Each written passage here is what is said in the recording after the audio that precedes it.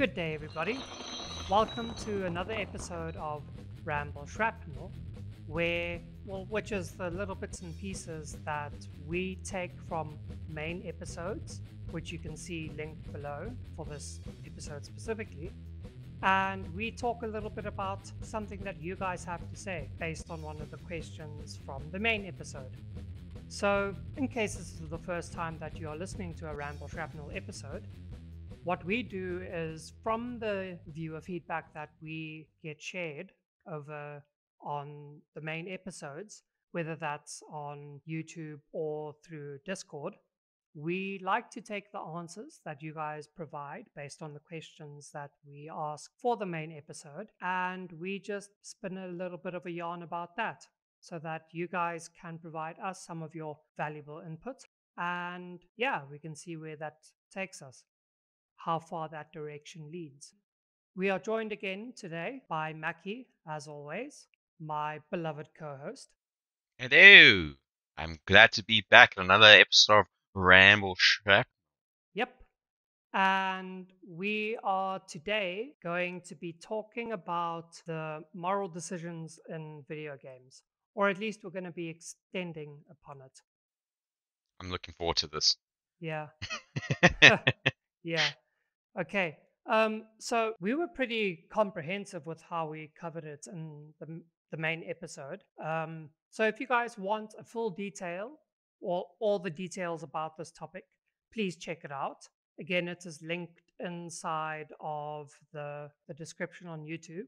But for anyone who's wondering, it's episode 10 from the main playlist. So we're just going to carry on talking about it because we were so comprehensive. But to expand a little bit more, but in a different way, we're going to talk about how it's not done right in video games. Uh-oh. Yeah, I think you can start us off, Mackie, because we value your insight and you generally provide a good direction for me to build on. You're probably going to make me Alright. froth at the mouth just by some things that you mentioned. Yeah. Don't worry, no editing required on that side. Everyone has that sound effect. They can use it in any video. I give full rights, just some monetary value. Yeah, so it is an interesting way because obviously in the original episode in Ramble Shrapnel, we were only pretty much admiring the idea and obviously thinking beyond, does this actually influence us? But certain game developers like to try to say, oh, that system worked so well there, I'm going to implement it here and here and here. And some games it just doesn't click, it doesn't work. I'm sure Jotun has a list of games, but there's also the side of where certain morale decisions actually don't make a squat or difference in the end of the game. So although there is like your appearance will change and the world might be slightly affected, the outcome at the end of the day is only one outcome. Your actions didn't really influence the world, and I know a lot of games that like boast in the trailers or basically the video game trailers are saying your actions matter or your actions influence the outcome of the world. And Again, at the end again, of the day, hashtag Lionhead Studios. oof, they did it right. They 100% did it right. But like games that I've heard that have been failing recently, very briefly, is Biomutant. People were very disappointed in that one. Dishonored was not Dishonored. Dying Light 2. They like to hype, so that's why you always like watch a trailer and you always throw salt at it because they're not always going to achieve the kind of outcome that you would like it. Jeez, dude, that's a heavy Uh, level of skepticism. Not like having a pinch of salt with that, but like throwing salt at it. well, that's the thing because But you're very well to be you're very correct to be that skeptical. there's just so many games nowadays. Like I seen so many trailers and I'm saying, oh, this is going to be the game that's going to like really blow my mind. And they like promise everything. They say open world RPG, full of activities and wonders, and they hype it up so high that I have such high expectations, and then it's kind of like a letdown, where like a moral decision is not really that much of an influence. You just kind of change your character's look, and that's not a great outcome. Where like Star Wars Old Republic has like a real good ending, or most of the Star Wars games. But the one that I'm going to talk about here, where I was a little disappointed about the outcome, Jotun, I'm not sure. Have you ever played Spider-Man Web of Shadows? No, no, I haven't. Isn't that a Sony exclusive? Yes, unfortunately. I played it on my brother's PlayStation 3 at the time, and flip, what a beautifully made game of a Spider-Man game. It has look the story is not the greatest, but it has substance and it has a real change or a real play around with the morale system. Because in that game, you were not just only Spider-Man. With a simple tap of a button, you could shift into Spider Venom, so your Venom symbiote would come out, and your attacks would change. So you would alternate between a dark Spider-Man and the typical Spider-Man that we all know and love. And the attacks, obviously, from the Venom symbiote was a lot more brutal, a lot more heavy and destructive. And you were just like so. It was like the perfect blend, and you would fight like literally on the walls of buildings. So you would have vertical battles. It was just such a clever game until you get to the morale system. And it's one of those typical morale systems which I was so disappointed in because in order to get the bad ending, which I will talk about why I hate that bad ending so much, you have to physically do so no matter what actions you do in the real world. So even in the real world, if you do a lot of good or bad, it means nothing. The only time that the bad actions or to achieve the bad ending or good ending ultimately comes to the certain events in the story. So if you were many bad at those points of juncture, then you'll get the bad ending. So basically, the only time it really mattered was at those events. Outside the world, even though you're killing a lot of people, you're saving a lot of people, means squat all. You can't get the good or bad ending. And I worked my ass off. So I was doing the good ending. I was like, oh, cool. So good ending. The good ending is pretty decent. And then I worked my ass off to get the bad ending, and I still got the good ending, even though I was like destroying cars, throwing people against walls, and doing really evil things, just kind of see what the bad ending was. And I still got the good ending. I'm like, but wait, my little morale system says I'm all the way evil. I can't be any more evil. So I was like, okay, what the heck? What's happening? Then I have to play the whole game again to do those bad decisions, and then I get the bad ending. And it wasn't even worth it because like evil Spider Venom was really cringy in the final scenes. I recommend whoever guys go into YouTube video, compare the two, and let me know what you think. But I feel the ending is very cringy from Dark Spider-Man. It was just like, see, I've forgotten the name. The original Spider-Man. Jotun, help me here. What's the? It's not Andrew Garfield. It is Peter Maguire, not Peter, someone Maguire, Toby Maguire. Tobey There we Maguire. go. Yes. Now I remember when Tobey Maguire goes down that street and he's like pointing at one side and looking, and he's like in this emo phase. Think of like that as the ending for that Spider-Man game, evil ending. So it wasn't like even like, whoa, he's cool and powerful like a Sith Lord. No, it was more like nerd. Good game though. Good game. Yeah, yeah. No, it is.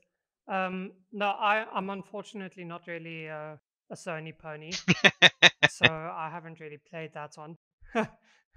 I'm a Microsoft fanboy for the most part, but no, that is a massive bummer when you have to repeat most of the gameplay in order to actually get the types of decisions Mm, you want. mm, Because in a perfect world, you would have the endings of the game set up around pivotal choices that you make in the game, but not to such an extent that if you make a pivotal choice that you can't alter like path. your arc on the morality Mm, mm, scale, that continuum. And that's why one of the biggest developers that's actually or studios that makes a great morality system is BioWare, mm, because I think that they actually made the rubric or the template for implementing morality into a game, mm. which is with the actual scale from an extreme on the dark and an extreme on the light. Yeah. And again, we talked about one of them in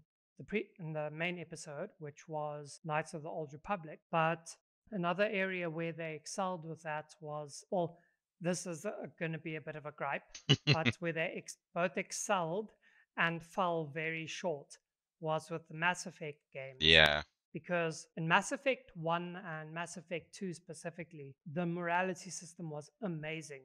All the decisions that you make inside of the game have well, most of them have an effect on your character's morality, And you can also change the overall skew of your character's morality with later choices in the game as well. Mm-hmm. And I believe that there are multiple endings depending on how moral you were throughout your playthrough.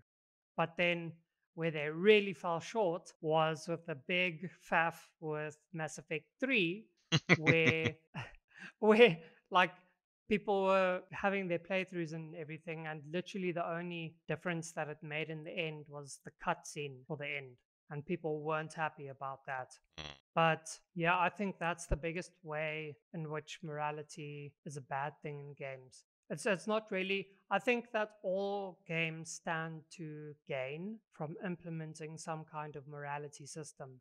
But all the times when people think that that isn't true isn't necessarily because games shouldn't get a morality system or that they're a detriment, but rather that the developer implemented it in such a way that it actually irritated players. And that's the thing. Like, if the morality is the hook of the game, at least in the marketing, then what can developers expect?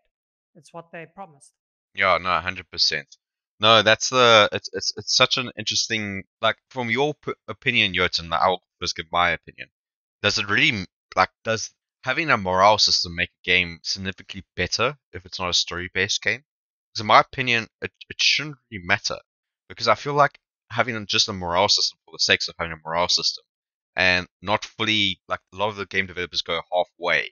I feel like it's just a lot of wasted energy and it makes the player slash myself feel like, jeez, now I have to be so careful and not do the bad things that Jotun will most likely do. And Jotun would feel like, no, I want to be a rebel and want to do the bad things.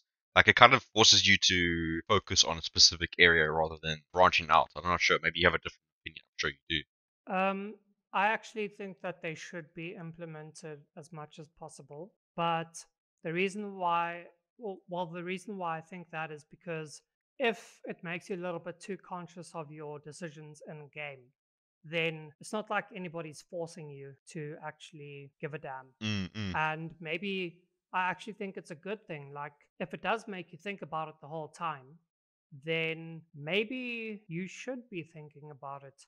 Like, it's a little bit concerning that people can do actions and not think about the consequences that their actions bring about. Mm-mm. Even, look, granted, video gaming is a form of entertainment, and people don't want to think about the hard questions in life all the time. But the fact of the matter is that video gaming is an interactive medium, and that's why I think that it's the apex medium that's out there Mm-mm. today. And if you really want to take the back seat, then geez, bro, go watch a movie or a TV series or something. Then you don't play a part. But in video games, you play a part. And if you're not confronted with those, a lot of people need to have some kind of thing that they actually produce in order to be able to analyze the ways that they think and act in the world. And that's another reason why video games are so amazing, because games with moral decisions can show you how acting in that way will result. Now, to recap the main episode a little bit, one of the things that I said was that moral decisions in video games is an amazing way for you to test what those Mm. decisions would make happen, even though you would never do that kind of thing in real life. But that's because you have this record in the game state in the form of your save files of what you did in the past. But in normal real life, you can't do that. Mm. I think that's the valuable thing. But briefly now, because we're drawing close to the episode, to answer your question, I think that it should be in games, and the way in which it should be done as well, ideally, is that you want the moral decisions to have a ripple effect on the game world as well. Like, Mm. to recap a bit on the main episode again, Black and White is an amazing game that does that because it Yeah. changes your actual character and the things that's Yeah. associated with them, which is your floating hand and your temple and your creature. But it also changes the game world, because if you become evil, then the skies will become darker and more cloudy and red. Whereas if you're light, then it's bright and sunshine, and there's like butterflies and things flying everywhere.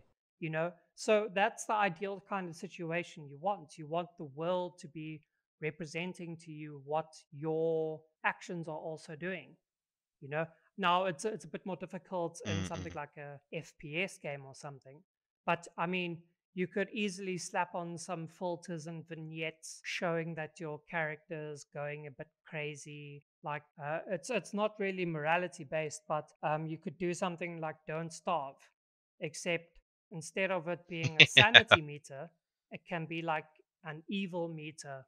A morale Yeah, meter. exactly. And Yeah. the more evil you become, the more evil things start to show up. And the more good you become, the more resources and things start to show up. Although, as a dev, So that would be a very difficult balancing act in terms of nerfing the difficulty. But you can drop more resources and things, and then make nighttime more difficult or something. You know, there are ways to yeah, balance that. yeah. I think you've just revealed something why what I don't like about morale system, and I think the only thing I dislike about it are the endings. I actually, like you mentioned before, I like the the world events, the character changing, the powers and influences of that. But I think what I dislike is the ending, because you not all games do it, but a certain games like I said before, why I disliked the Spider-Man one was mainly because only certain events caused you to get that certain ending, and I think that's what I dislike about it. Because I feel like a good and a bad ending is subject to it's just I think that's what influences me most. Because if I was playing Bioshock, I'm not sure if I mentioned this in the main episode or not, but in Bioshock you have these little girls, and the more you take Little take sisters. their power from them, the little sisters, yes, the more you take the power, the more powerful you become. But there's a certain threshold. So if you've taken like 4 or 5 little sisters, you're destined for the bad end. But if you can take like 3, less than 4, you destined for the good ending, which is what I don't know. Maybe that's the area that I quite don't like about the. I feel like they're not satisfying, and I feel like that's where I dislike it the most. I love the character changing. I love the personality and everything. The world changes. They're all slight nudges or they're slight signals that you're not quite as good as you could have been. But I think when you have like a conclusion that says you've been bad and then everyone around you is dead and all you got in is power, I'm like, oh well, that's a bit of a disappointing ending. I did save all those other humans that I didn't kill, but okay, let's just focus on you're bad. Yeah, yeah. No, that's true. I can't argue against that. Aw, I won. Guys, I won. You hear? I still think I've made a better argument, but okay. I agree. No, you gave me that realization. So basically, without you talking about all those parts and interesting parts, I think I would have come to the realization of what I don't like about morale decisions in games. And it's pretty much just the conclusion because it's so fixated. Because obviously, as a game developer and as a coder myself, you can't predict every outcome and scenario. So even if you were the worst person in the story, but the best person out of the story, it's so hard to determine like, hey, guys, what middle ground should we do? And there's certain games that like show you were nice to this person, so they made a brilliant business, and then you're bad to this person, and then they just ended up going suicidal. I'm like, whoa, that's dark. Yeah, yeah, that's true. But okay, everybody, there you have it. Mackie says that I won again. I agree. Yeah. But let us know what you think about morality in video games and what you think is the wrong kind of implementation about it as well. You can comment on the YouTube or you can tell us directly in Discord where we're the most active. But otherwise, like, share, subscribe, comment, ring that notification bell, all of that on YouTube, or give us a 5-star review or however many stars you think we're worth on any of the other podcasting platforms, and let us know. Keep well, everyone.